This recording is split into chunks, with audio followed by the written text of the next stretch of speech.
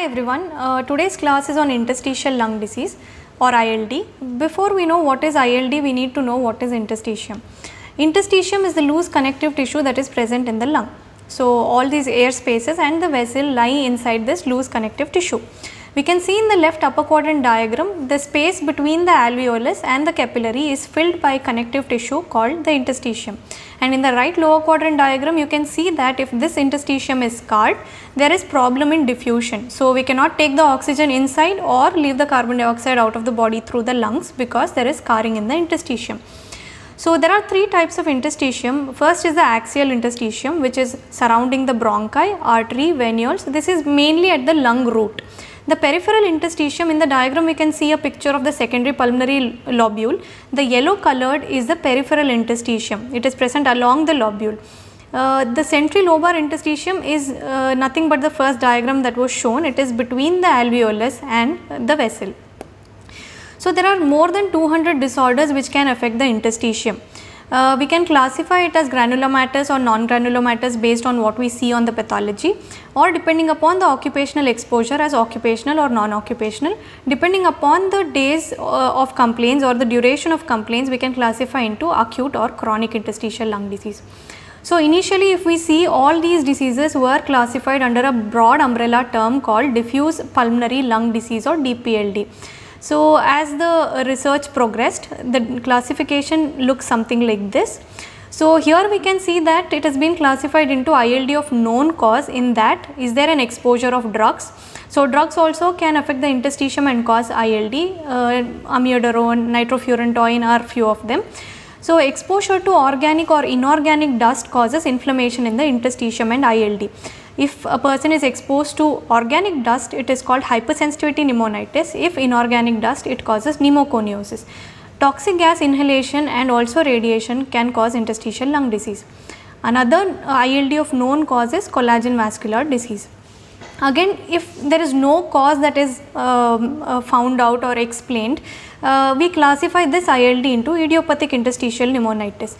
Again, it is subdivided into IPF, which has classical features, or ILDs other than IPF. In that, we have 6 of them: DSIP, RB-ILD, COP, acute interstitial pneumonia, lymphocytic interstitial pneumonia and non-specific interstitial pneumonia.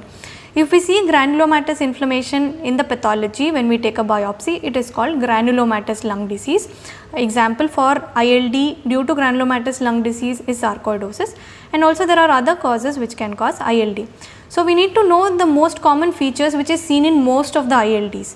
Patient usually comes to you with complaints of breathlessness or dry cough, and when we take a chest X-ray to evaluate for the breathlessness or dry cough, we see that there are reticular or nodular patterns. I will come to the detail later, and we have to do a PFT to assess the lung function, which is usually restrictive. And when we do an ABG in sick patients, we can see that there is hypoxemia and increase in the alveolar arterial oxygen gradient. So, the most typical one is the idiopathic pulmonary fibrosis. I will be talking about that more than other ILDs. So, here in ILD we should understand that in the interstitium there is some inflammation. So, this inflammation is similar to what happens on the skin. If there is a wound, it heals with a scar. So, if there is inflammation or wound in the lung, it heals with scar, and this scar is permanent, it does not revert back. So, the lung, which is usually like a sponge, gets converted into something like the coconut fibers which covers the coconut. So, it becomes fibrosed completely. So, there is some inciting agent which causes this inflammation. After that, there is healing leading to fibrosis. All the lung parenchyma is replaced by fibrous tissue, and the different areas of the lung will be in different stages. In one part of the lung it can be inflammation, in the other part it can be already completely fibrous. So, this inflammation keeps on happening even after removal of the inciting agent which is causing inflammation.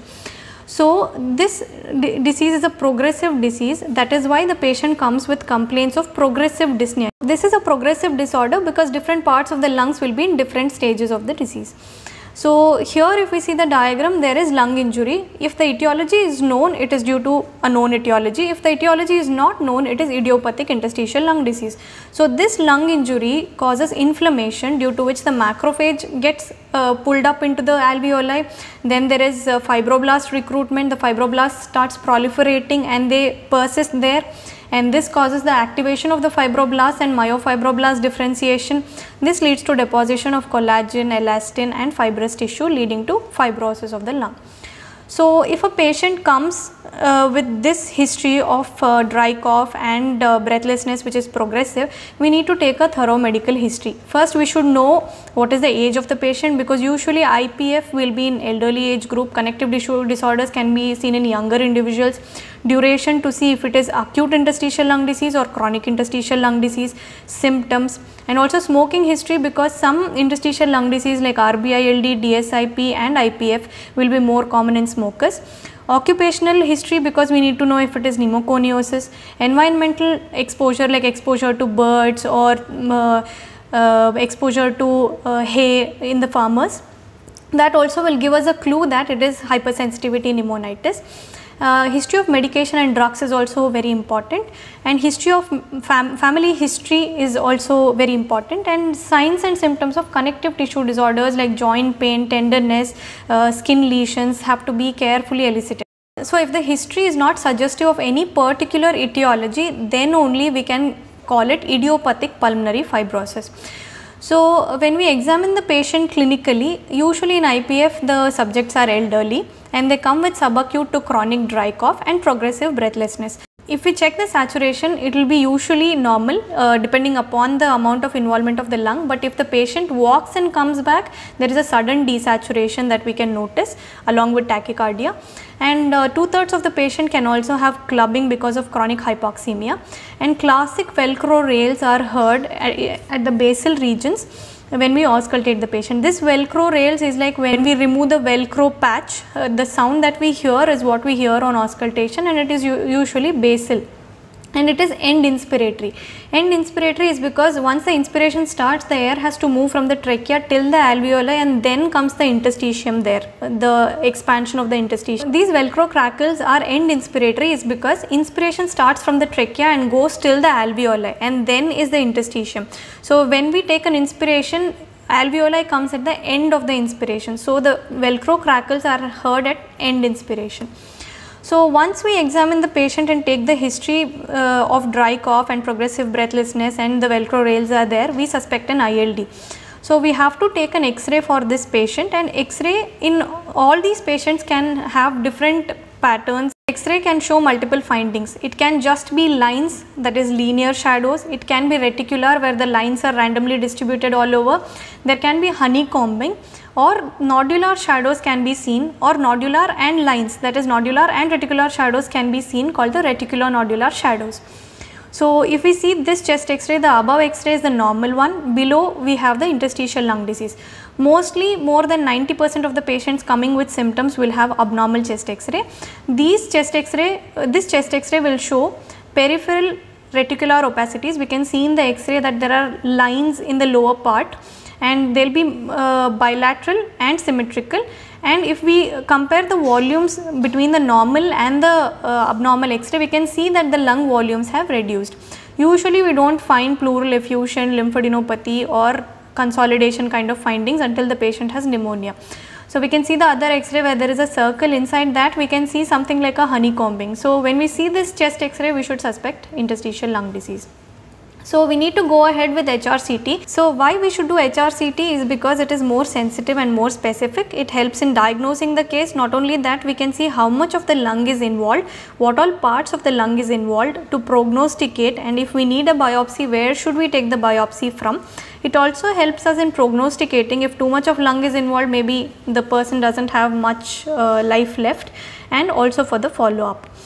So, here we can see that in the early ILD we can see lines, that is the reticular pattern. In the second diagram we can see that it is subpleural and there is basal predominance. It is just below the pleura, and basal, the lung bases are more commonly involved.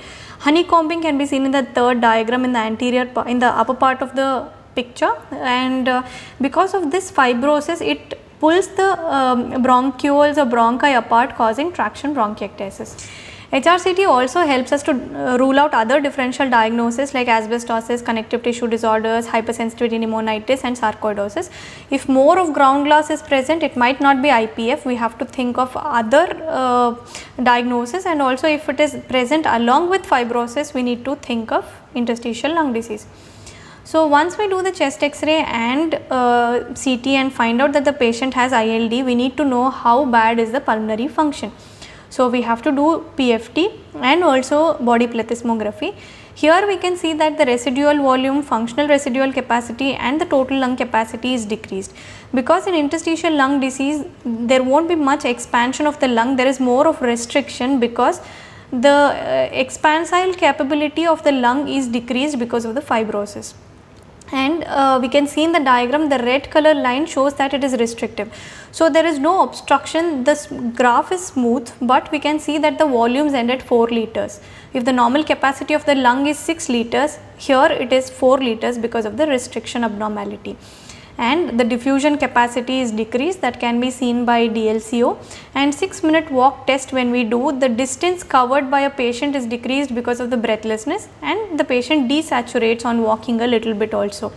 In acute cases, we can do an ABG which shows hypoxemia and increase in the alveolo-arterial gradient of oxygen. So, the amount of oxygen in the alveoli compared to the artery will be more because the diffusion is not happening. Do we have to do a bronchoalveolar lavage or biopsy in these patients? So, it depends. If we need to rule out any infection or any other alternate diagnosis, only in selected cases we have to do bronchoalveolar lavage. Transbronchial lung biopsy has to be done to rule out other diagnoses or if the diagnosis is doubtful.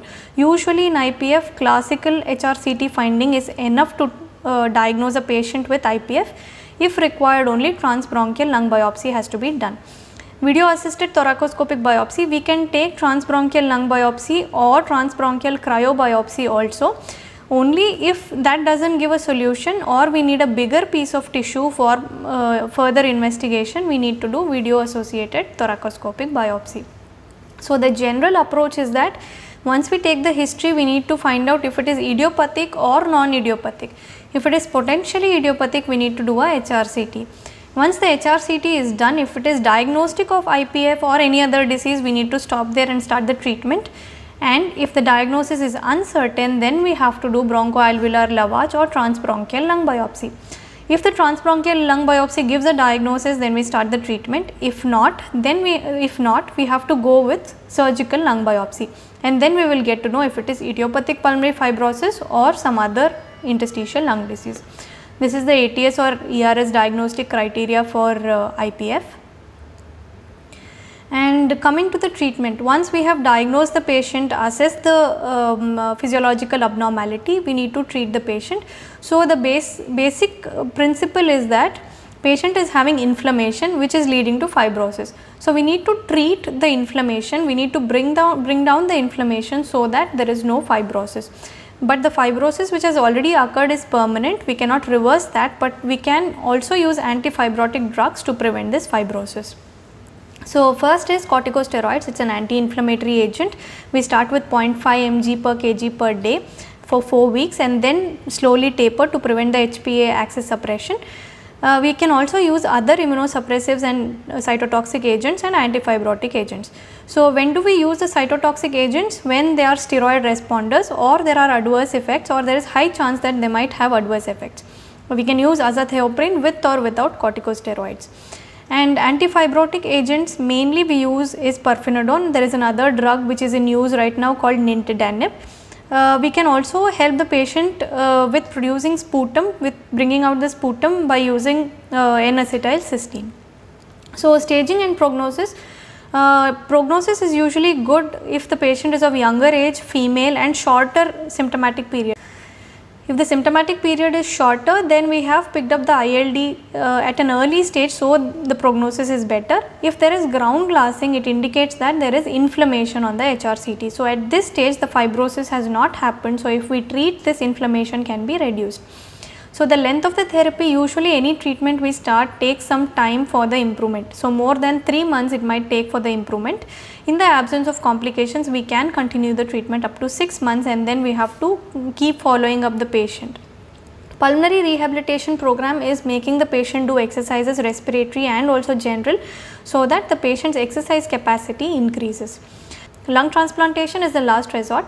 We can opt for lung transplantation in patients who are deteriorating really fast, requiring oxygen and having severe functional impairment. So, conclusion is that till date we do not have a proper treatment for this to improve the quality of life or survival, but with whatever is there we can control the inflammation and fibrosis. There is another very important interstitial lung disease called hypersensitivity pneumonitis. Because India is an agricultural country, we should know that the prevalence of hypersensitivity pneumonitis is very high and usually confused with IPF. Why should we know the difference is because HP is treatable, with treatment HP reverses, but with IPF it is a progressive fibrotic disorder. So, in hypersensitivity pneumonitis, the history is what is important, exposure to farm, if the patient is a farmer or exposed to birds or any organic matter, we have to think more in terms of hypersensitivity pneumonitis. In hypersensitivity pneumonitis, the upper lobe is more predominantly involved when compared to IPF, which is lower lobe predominant. And also we have more of nodules in hypersensitivity pneumonitis on CT, and in IPF it is more of honeycombing and fibrosis. So, interstitial lung disease can be secondary to connective tissue disorders like rheumatoid arthritis, systemic sclerosis, Sjogren's, SLE, idiopathic inflammatory myopathies. So, the general approach is that a thorough history has to be taken, and then we need to evaluate the patient properly. If we are suspecting CTD, we have to look for skin lesions and joint lesions, and also history like difficulty in swallowing, Raynaud's phenomenon and proximal muscle weakness. PFT has to be done, which shows a restrictive pattern. Additional tests we do here would be RA factor, anti-CCP, ANA screening and ANA profile. So, here we can see that the CT appearance is completely different from the IPF. Here most of the lung is involved, it is not only basal and lower lobe predominant. In this CT we can also see that there is a esophageal dilatation, which gives us a clue that it might be systemic sclerosis. And also we can see that some amount of ground glass is there. In the picture B lower part, there is lot of ground glassing and traction bronchiectasis also. So, treatment is of underlying disorders, steroids and immunosuppressants, and multidisciplinary approach is a must, long duration of treatment and pulmonary rehabilitation. Last resort would be again lung transplantation. So, there are a few drugs like amiodarone, bleomycin, cyclophosphamide, methotrexate, nitrofurantoin. These cause interstitial lung disease. Amiodarone, we need to ask for the cardiac history and if patient is being treated by amiodarone, and then recurrent UTI where nitrofurantoin is frequently given. So, any interstitial lung disease when suspected, we have to do a chest X-ray, we have to do a CT scan, we have to do full PFT panel to find out how much is the physiological impairment, and then start on the treatment. Establishing a etiology is very important. If we do not know the etiology, then only we have to call it idiopathic interstitial lung disease. Thank you.